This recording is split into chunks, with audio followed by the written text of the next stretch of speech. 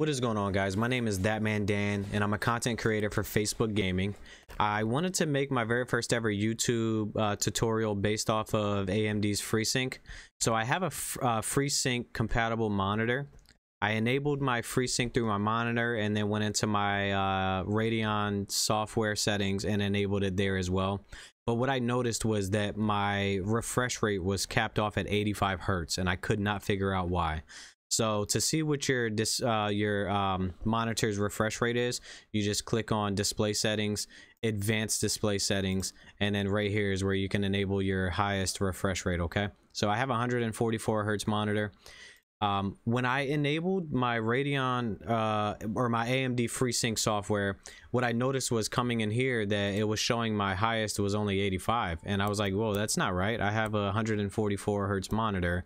It should show 144 Hertz. So after doing a lot of research, Google, YouTube, I could not find any video on how to fix this. So I just been kind of tinkering around with it, and I finally figured it out.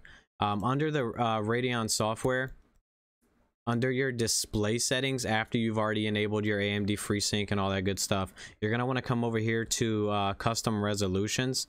What you're going to want to do is create new. When I did that, it was showing here 85. So what I went ahead and did was put my monitor's refresh rate in there. So I have a 144 Hertz monitor. I typed in 144 Hertz, hit create.